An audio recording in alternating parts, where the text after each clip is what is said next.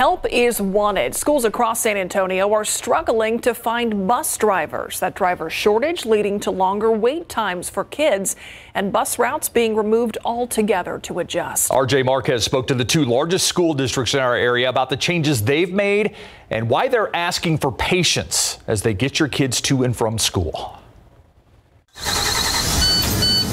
Like many school districts across the country, Northside ISD is dealing with a bus driver shortage. Drivers are working around the clock to try to make ends meet in terms of meeting all the needs of the routes.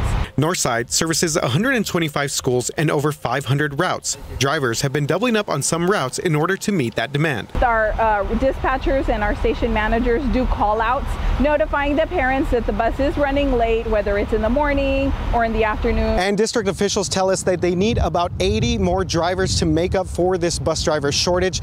Now, this station right here off of Culebra Road services 87 routes across the district and is one of the busiest. In fact, they had to adjust their schedule this year to make up by adding an extra high school. Over in Northeast ISD, it's the same story. Every single person who is qualified to drive a bus, meaning they have their CDL, is behind the wheels. The district has 42 driver vacancies and doing their best not to cut routes. It may come, push comes to shove. So we're continuing to try to recruit drivers.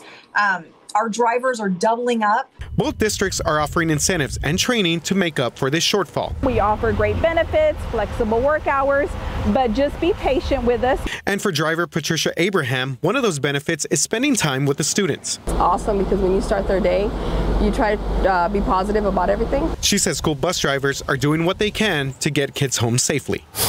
Parents sometimes are not very happy because we take a little bit longer than we should.